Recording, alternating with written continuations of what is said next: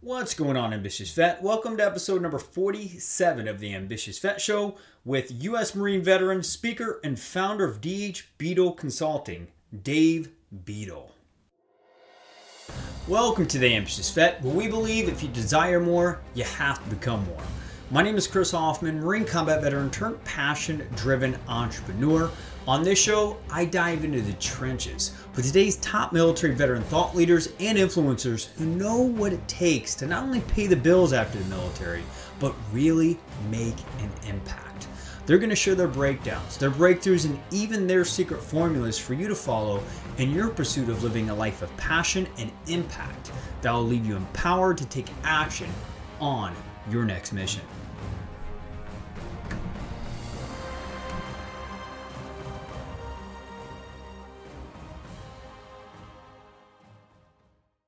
All right, so if you're a listener that's been listening to us since day one, I just want to say thank you. Thank you very much. I mean, you have no idea where this podcast started. I mean, we started back in 2016 where I used to interview some of these top military influencers, believe it or not, from my phone in my empty living room out here in San Diego, California, because, you know, I'm a simple country boy from St. Louis. Right? Which means that, it doesn't mean much, but it just means that I don't need to have fancy things. And sometimes you got to go with almost nothing, with just a voice and a mission and a purpose to discover what actually does make a real impact in people's lives. And if you can start moving people with just your own voice, sometimes, you know, that kind of tells more than just showing off fancy cars. And that's what we pride ourselves in inside the Ambitious Vet Network, our tribe, and even at our company, Vet Training and Coaching. So for those of you guys that have started since an empty living room with interviewing people from my cell phone, thank you very much. For those of you guys that are just getting started with this journey inside of desiring more, becoming more, as a veteran, we love to have you here. So guys, if you really do get along with this mission of just empowering ambitious veterans, right, with the insights, tools, and resources to execute their next mission and really leaving them in action to really live a life of impact after the military, we'd love to partner up with you. We've built one of the largest online personal and professional development communities over the past 2 years, and we're looking for people that want to help us go to the next level.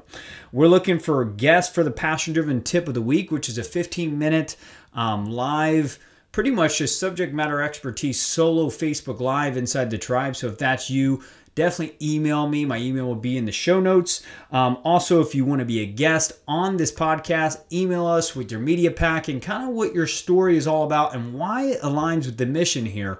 And we'd love to have you on the show. And lastly, if you want to be a sponsor and reach an audience in 10 countries, and actually we're reaching around 10 to 12,000 veterans on a weekly basis right now. And if you want to help align your brand, your business, right, and an audience that is desperately seeking out how to be a peak performer out of the uniform, please email me in the email below. We'd love to have you.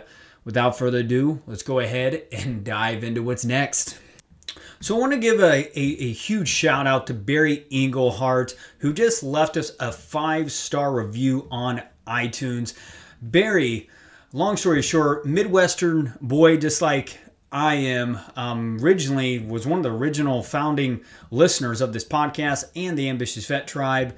And believe it or not, was one of the people that was making sure that this country boy from the Midwest sounded educated in his best-selling ebook, 10 Steps to Predicted Success Out of the Uniform. So big shout out to Barry Englehart. He says, passion meets action. Chris often builds a tribe of diverse, successful, and insightful ambitious veterans.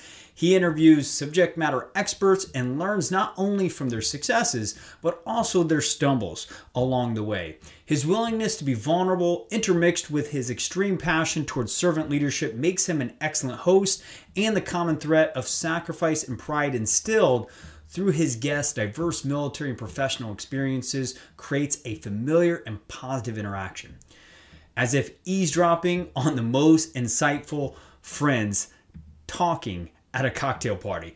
Barry, I can't thank you enough, brother, from day one of the founding listeners of this podcast, the tribe, and even helping out, edit the ebook and make it sound better, brother. Hats go off to you, brother. I'm excited to have you actually on a guest on this podcast here in a couple weeks, guys. And if you're a listener right now that would like to go and leave a review, you're going to be shouted out next week.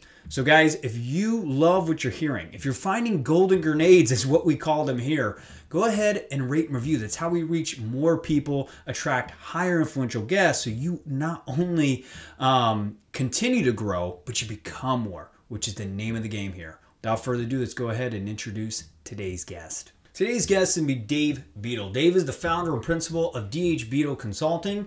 As a military veteran, Dave is deeply passionate about the challenges faced by our servicemen and women who are making the transition from military to civilian life. After a successful career as a fitness and health innovator, Dave began working with transitioning veterans back in 2011 as a key stakeholder of an award-winning corporate integration program for a large telecommunications company out here in San Diego. Now, since 2016, Dave has been working with multiple nonprofits focusing on the special operations community, military families in transition, and individual veterans with coaching, networking, and career guidance, identifying a gap on the employer side of the transition process. Dave has founded Beadle Consulting to address the cultural mismatches that exist between the 1% who have served and the 99% who have not. He's recognized, guys, as a thought leader who is not only afraid to challenge conventional wisdom, but be a creative problem solver. Now, as an entrepreneur, he's helping out employers and veterans to navigate the cultural divide together to ensure the fit happens intentionally, guys. I can't tell you enough how much I love his honesty around the gap that a lot of us don't normally think about, which is how do we, as veterans, not only get employed, but stay employed and constantly grow within one organization, grow and impact and gain influence in one. And for employers out there, how do we retain highly performing and executing veterans out there that are just looking at how do we expand the mission and get shit done, guys? I'm excited to bring you guys more golden grenades on episode number 47 of the Ambitious Vet Show with Dave Beadle. Let's go ahead and dive into the trenches. Let's get it. Dave, are you there, brother? I am here, Chris. How you doing, buddy? That was a mouthful, man, but I'm sure I'm just hitting the cusp of who you are, brother. So go ahead and fill the gaps and let us know a little about who Dave is, man. Well, gosh, those were kind of like the big highlights, but really my journey has been a long one. When I was in the Marine Corps, a whole bunch of you probably weren't even on the planet yet. So I like to call myself the old Fort Marine when I get a chance to be introduced. So, but yeah, it's something that is part of my DNA, like we all like to say, and really, this journey that I've been on over, now 39 years since I left the Marine Corps, is one that, I was talking to somebody just today, and you couldn't script out. You couldn't plan how it all would go, but I love to feel that I'm uniquely qualified for where I am now in life. So getting to where I am now and the kinds of things that I do in terms of serving this veteran community really is, I think, the culmination of all that, of all those years and getting to where I am today. So, yeah, I'm here to serve, and I'm fortunate and blessed enough to be able to do that in a number of different ways. And so I really appreciate being on the telecast today, or telecast live, Facebook Live today, and look forward to our conversation. Yeah, we're live, man. Yeah, baby, it's showtime.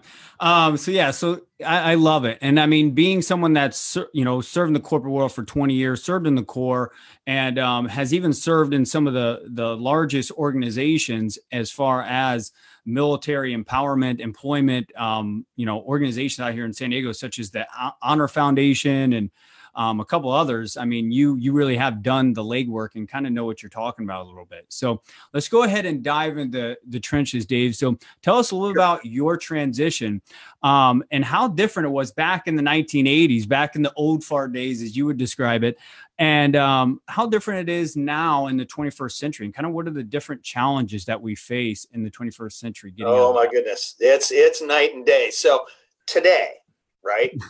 Everybody coming out today has numerous advantages that they need to avail themselves of.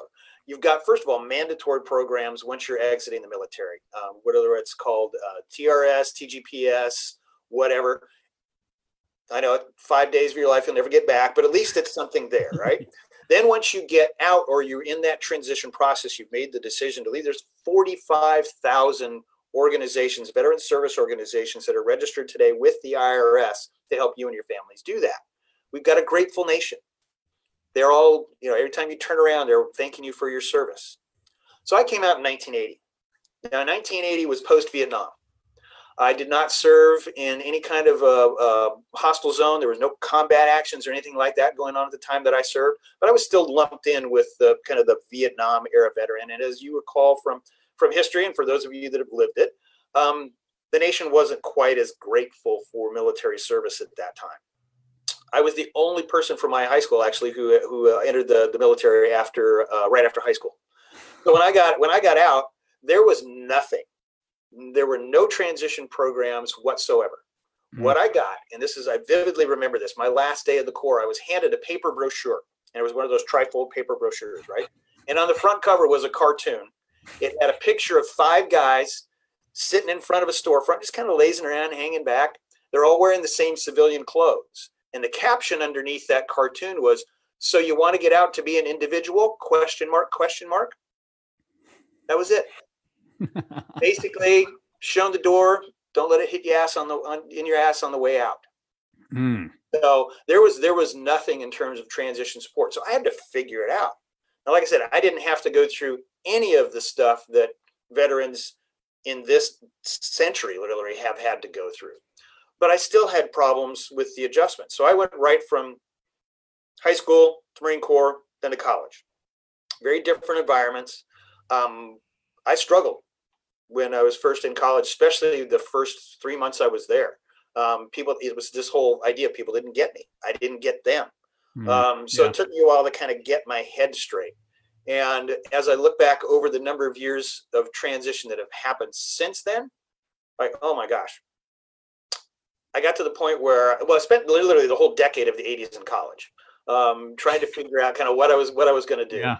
And then and as I was working after college, I kept running into so many misperceptions from people when I would tell them about my military experience that I literally took my military service off of my resume. Wow. Because it just set the stage up literally for failure because of the preconceived notions that people have as to how I would act in certain situations. Got to say, I didn't do myself any favors in a number of cases. And yeah, I got fired a lot. Yeah. So I tell people in the networking classes that I teach that, none of this stuff has changed since the 80s and 90s. It's just we got different technology, and I got really good at it because I got fired a lot because I still didn't know what the heck I was doing and where I fit. It was still a struggle. Oh man, that's that. I mean, I think anybody watching this live or watching this later, listening this on the podcast around the world, all of us can relate to that. I mean, just for me uniquely, I was lucky enough to walk right into the largest commercial fitness gym the day after I got out of the Marine Corps, honorably discharged, and spent a year there. But I wound up getting fired because I wasn't a cultural fit. And I was one of the top salespeople and all that kind of stuff, but I definitely get it. And you almost feel like you're broken. Like you almost have to go back in to feel like you fit in a little bit. Right. So I think there's a lot of people that can relate to that. So how did you find identity? How did you start figuring it out? Because it sounds like you spent a lot of time gaining a lot of formal knowledge, gaining insights around what Dave could potentially be passionate about. But how did you start discovering what your purpose, what you were here for after the Marine Corps? Yeah, well, you're right, Chris. Really, it took time. It did take a lot of time, and it's evolved. In all honesty, over the years, it's definitely evolved. So, like I said, I spent a decade of the '80s in college, and sort of struggled to kind of find what it is that I really wanted to do. One of the reasons I went in the Marine Corps in the first place because I didn't see a purpose in going to college. So when I got there, I figured, okay, I'm going to be an engineer. That's great. My dad was an engineer. My grandfather was an engineer. They didn't pass that engineering gene down to me. So I literally flunked out of nearly flunked out of college my first year and a half there. So I struggled to kind of figure out where I was, and then ended up getting another degree, business and marketing. But then I finally stumbled on this thing. It's funny you mentioned we had this conversation when we first met, but I stumbled on health and fitness, and I was never a really sports guy. I was the classic 98-pound weakling when I went into Marine Corps boot camp. But there was something about fitness and something about helping other people realize what they could do with their bodies and how that would help them be better that really started to seem like something like a purpose. Now, at the time, I really didn't know what to call it. And that's why I say it's evolved over time. And when you look over the intervening years, I look back at a lot of the things that I did as jobs that, like I said, got fired from. Most of those times when I didn't find anything that I had any kind of purpose with, and it really was kind of all around serving, I've learned that the job was uninspiring. The work was uninspiring. Sure, I'd give it my best shot, but then I'd always at some point in time end up, like I said, either shooting myself in the foot. So they let me go, or just was not, I needed to get out of there. So over time, it really evolved to this idea of service. I want to be of service. And when I left my last employer, large company here locally, me and 1,400 of my closest friends were told in 2015 that our services were no longer required. It was a great ride for about 19 years. I had to figure out what the heck to do next. And when I'd gotten, like I said, into some of the military transition support services within that company, and I was finding things outside of it that really resonated with that. I said, man, I feel like I'm reconnecting with something. Like I said, I took my military service off of my resume for most of my career. Now I was reconnecting with that. And after 30 plus years, that connection was still there, which was just amazing to me.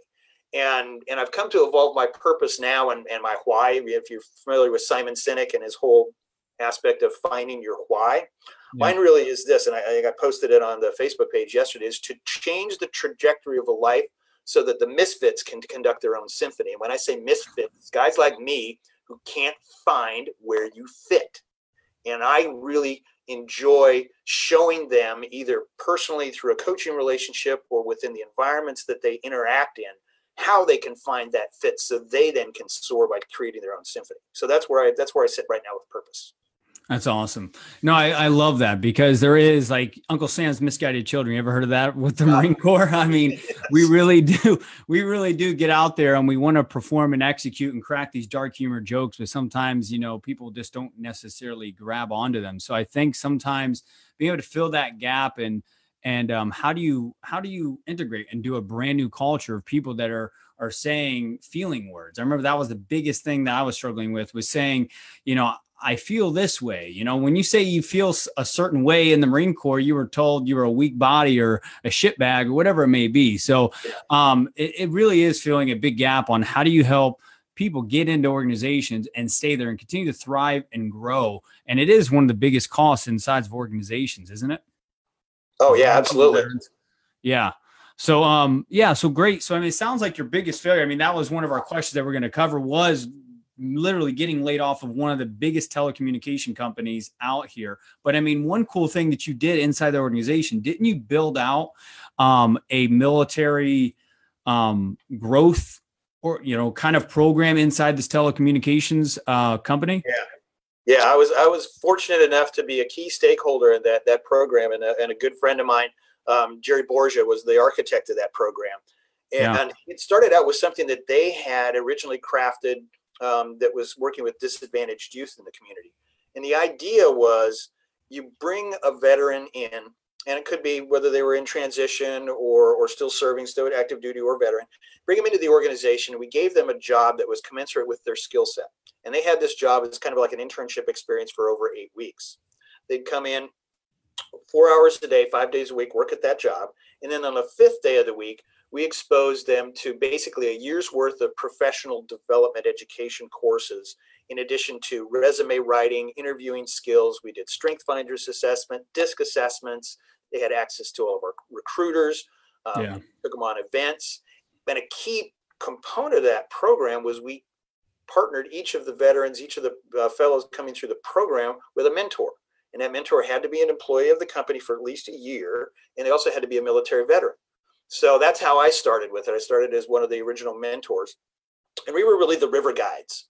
We were the ones there to show the ropes and what were these weird things that happened in this company. And remember, this company was a high-tech telecommunications company with a vastly different environment and culture from what any branch of the service we're coming into. One of the stories that I love to tell that shows you how different this can be is the story of put yourself in the position of a veteran who's just newly been hired with this company. It's got 40 some odd buildings scattered over 5 square miles, and you've been there like 2 weeks, and you've given an opportunity to go to your first meeting. Meeting's at 10 o'clock in the morning. So as a veteran, as a Marine Corps veteran, what time are you going to show up at that meeting? Oh man, 15 minutes early. 15 minutes early at least, right? Okay, exactly. All right. Well, unbeknownst to you, there's a cultural norm within this organization that says everybody, and I mean everybody, will show up at least 10 minutes late to every meeting that's scheduled. So if you're there 15 minutes early, you're cooling your jets for 25 minutes waiting for other people to show up. You're new to the company. You figure, okay, did I get the wrong conference room? Are they messing with me here? How they dare they disrespect me? By the time people do start dribbling in 10 minutes after the hour, what kind of a mood are you going to be in? You're going to be stewing. And you're going to be putting yourself in an environment where if they're asking you your opinion about what we should do, and you're going to say in typical Marine Corps fashion, well, this is what we should do. I think we should do this now. You guys don't need to do. I know exactly what. That's not going to fly. That wouldn't fly in the best of circumstances. But now you're all pissed off because you feel disrespected. And the norm again in that organization is, well, you have to socialize these ideas. You have to bring them up and let everybody talk about it. But you're coming in there hard charging, knocking down the doors, getting things done. That's going to set you up immediately for failure. And you're going to be labeled as not a team player right from the get-go. So those are the kinds of things that you can experience within a company and this is what we tried to help those people do when we were the mentors, is find out what these nuances were and help them get prepared for them at the very least. Yeah, that's awesome. I mean, I can definitely identify that coming out of a major corporation out here as a sales trainer. I mean, one of the biggest things, my biggest feedback in all my performance reviews were, Chris, you don't always have to have all the answers. You don't have to take on the entire mission of the company. And I was one of those guys. I was hard charging Marine that I would find things that were missing inside the company, and I try to bring it into things. And it just, at the end of the day, it diminished other leaders inside different departments of companies. And I was trying to lead the way. And ultimately I was causing confliction inside the mission completion and all that kind of stuff. So that was one of the biggest things I learned in my experience of being a sales trainer in the organization was sometimes, the best leaders are the ones that bring other people up and have them supply the answers. And you kind of just lead conversations from other people's point of views and stuff like that. I mean, it's sometimes the guy that's always trying to lead the way that burns out and necessarily can't always sustain it all the time. So that's a really good point. Really good point. So I want to dive into this thing because one of the cool things I found when I was researching you, and one of the things that we've even established in our beginning of our relationship, Dave, is this difference between veteran-friendly companies and veteran-focused organizations. Tell us more about this and kind of what are your thoughts on this? Yeah, so this was something that really started to dawn on me when I was talking with organizations through my work with the Honor Foundation and elsewhere, and also listening to and reading a lot of comments that veterans were posting on places like LinkedIn and other avenues. So there's a lot of companies out there that really have their heart in the right place, right? They want to hire veterans. and everybody calls themselves veteran friendly. But a lot of the veteran community feels that this is just lip service. And I was trying to figure out, well, why is that? Well, it's their experiences they've had with them, either directly because the recruiting experience has been poor. They go to a job fair. Typically, the companies that are what I call veteran friendly, which is really at the bottom of the scale of veteran focused. I have 4 levels on a scale that I created. So veteran friendly to me is those companies that essentially are basically giving lip service to it. They send their junior recruiters to the job fairs. They don't know diddly squat about how to translate a military resume or how to talk to veterans or service members about what they bring to the table, right? Sending the bottom of the barrel, the most junior people, the least skilled, the least engaging. Oftentimes they don't even know how to react at a job fair. You look at their website and they've got the career section on a website, and you see some guy who's got a goatee like me with his collar buttoned up like this, all completely out of uniform with hair longer than you or I have, and say, oh yeah, that's not a guy in uniform. Completely weird stock photos that have no relationship to real folks in uniform. And they, like I said, maybe they've got their heart in the right place, and they're reaching out, well, we want to hire a bunch of veterans, but they really don't even know how to do it. They don't know where to find them. Once they get them, they don't know what to do with them.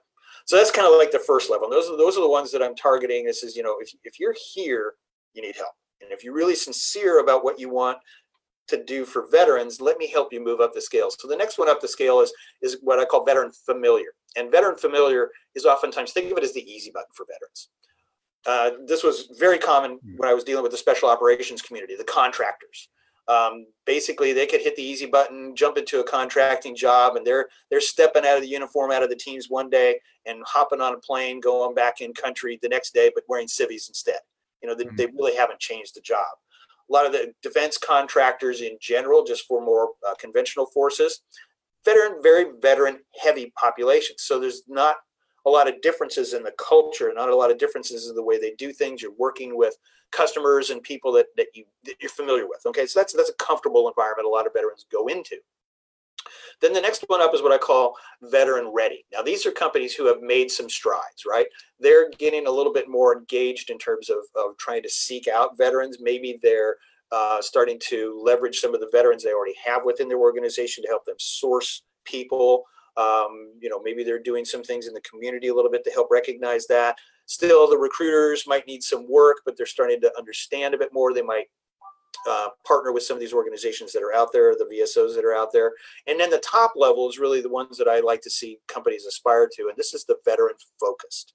These are the companies that realize in order to get the most benefit from their hiring initiatives. And remember, businesses always have to have a business case to do something, whether it's altruistic or not. There's always a business case. If you want to maximize that ROI, you need to do the right things to ensure veterans will be successful within their environment. So they've thought about and put together an onboarding and retention program that's specific to the needs of veterans. They've got opportunities for veterans to seek out mentors, those who have walked the same path that they're going to walk, and help them with those nuances of culture that we've already talked about.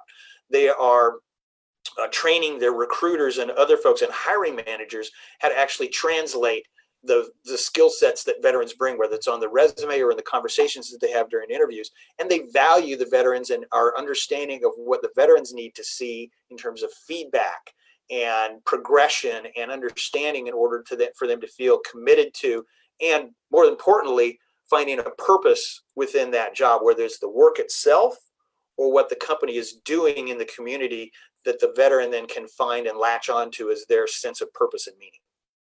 Yeah, that's awesome. I love that. And you've broken that all out, huh? Yeah. You got that all broken down. That's amazing. And that's come from how many years of experience on just formulating this whole thing? Gosh, I've been doing the veterans transition stuff like I said in the beginning since 2011. So a lot of this stuff's kind of been percolating in the head, and then when you start thinking about how do I communicate this to people, really in the last 2 years is what I've been really focused on. How can I make this make sense to other people? Yeah. Concepts. It sounds like you've created a pretty awesome one. Yeah. That's it sounds like it's amazing. And how can employers play a role in veterans transition? How can they be more proactive and implementing like more veteran focused approaches and stuff like that. Dave, what are your thoughts on that? Yeah, well, like I said, there's every business is going to have a business case for it, and you can make a really strong business case for veterans. That ROI to them is important. The turnover really is the thing that's problematic for a lot of organizations that have gone down this road of wanting to bring veterans in. That has a cost. It's 90 to 200% of the annual salary for that role to replace it, to backfill it. So you can see that there's a pretty high cost for even one person that they lose. 45% of service members will leave their first post-service job within 1 year. 65% will leave that job within 2 years. Now, the employers then need to understand what causes this. And I've basically broken it down into 4 mismatches. It's a cultural mismatch, a skills mismatch, an expectations mismatch, or a purpose mismatch. Any one or any combination of those will cause the veterans to feel undervalued, underutilized, misunderstood, a misfit, and they will leave. Yeah. Yeah. I think that's one of the biggest things we desired even joining the uniform. I mean, I know that was one of the reasons why I joined, was I wanted to belong to something bigger than what I was, which I was like an alcoholic, college party boy that was going nowhere fast in a small town in St. Louis. So I think just like being able to feel like they belong to something is something that they're looking for. So I love that you're getting down to the nuts and bolts and really the practical knowledge of what is missing inside the employee's role inside of veterans being able to not only get in organizations and thrive. Because another stat that we shared even in our first coffee meeting that we had out here in San Diego is over 45% of veterans leave because it's not challenging enough, right? Which definitely dives into the whole purpose role on things and helping them feel like they're challenged. And, you know, one of the best things I've learned, even being a mid-level manager for the last corporation I worked in, is you've got to give them responsibility quick. You know, they grow in that. They'll take feedback easier and stuff like that when you give them responsibility on stuff, because we're inherently in our DNA leaders. So we got a tradition here. I know we're hitting short of time, Dave. What is the 3 golden grenades that you would drop in here for any ambitious vet inside this tribe to make immediate impact in their next mission today? Yeah, that's a great question. I love this one, and I thought a lot about it. So first, I'd say purpose. That's a no-brainer, right? But take the time to find it. Like I said, my journey was a long time. I didn't even call it for a long time. Take the time to find it. Organizations like the Honor Foundation and other transition institutes, Honor Foundation in particular, they spend 5 weeks peeling back the onion to help these guys figure out their next mission in life. So take the time to find the purpose, because it's going to be important. It's going to resonate throughout the entire journey. Next thing, transition is a process. It's ongoing. Like I said, I've been out of the Marine Corps 39 years, but I have transitioned multiple times, and I'm still transitioning even today. And as I look back on that transition journey, I can see milestones along that pathway that still resonate with me today. So it's a process. It's ongoing. Embrace it, understand it. And finally, it's never too late. You know, I'm not a spring chicken anymore. Like I said, I've been out of this a long time, but here I am at 60-something years old, starting my own company. And really looking forward to and enjoying the journey. So it's never, ever too late on any of these things. Yeah, that's awesome. I love the fact of always be looking for self-improvement, always be looking to get 1% better every single day. And just like Dave said, it's never too late, ambitious vets. If you're someone that's just running and gunning, 24 years old, getting out of the uniform, or if you're someone that's getting out 25, 30 years out, it's never too late to get out and continue to chase a mission that's bigger than yourself, guys. Dave, I mean, where can we go to find you? I know you got a giveaway for the ambitious vet tribe. So if you want to go ahead and give that away to any employer that's looking to take on veterans, keep retention high inside their organizations, what is the gift and how can we find you, Dave? Yeah. So first of all, let me talk about the gift. What I'm offering is for any employer, and that's any ambitious vet who's an employer, or if you are employed by an organization that could be useful. I'm going to offer a free assessment to see where you are on that veteran-friendly to veteran-focused scale. Come on. That leads into potential opportunities for you to say, how can we improve? So all you need to do, if you're interested in that, is reach out to me. You can connect with me on LinkedIn. So it's DH Beadle. Just find my LinkedIn profile. Let me know you saw it. You found me or heard about me through the Ambitious Vet website or Facebook Live. The other thing is sign up for my newsletter. I do a monthly newsletter. You can sign up for that by sending an email to info@dhbeadleconsulting.com. And those are the easiest way to get a hold of me.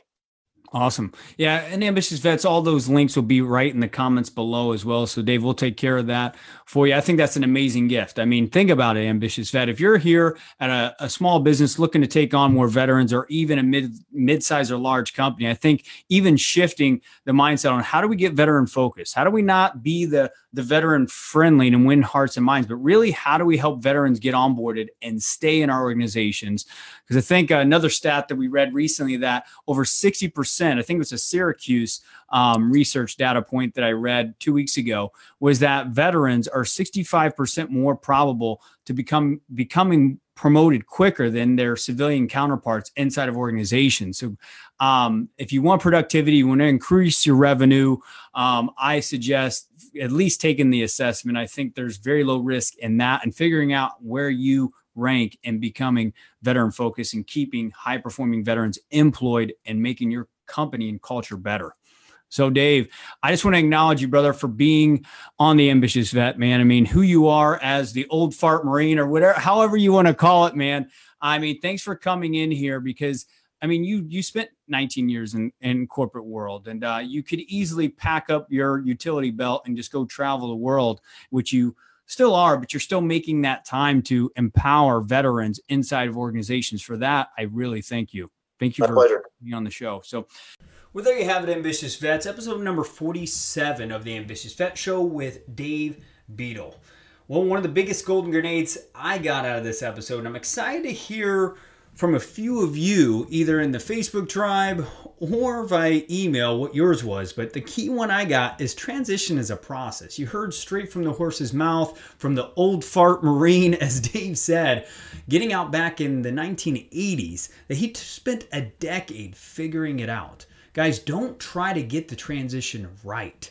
Just figure out how do you get 1% better and find the organization that's veteran focused, not veteran friendly.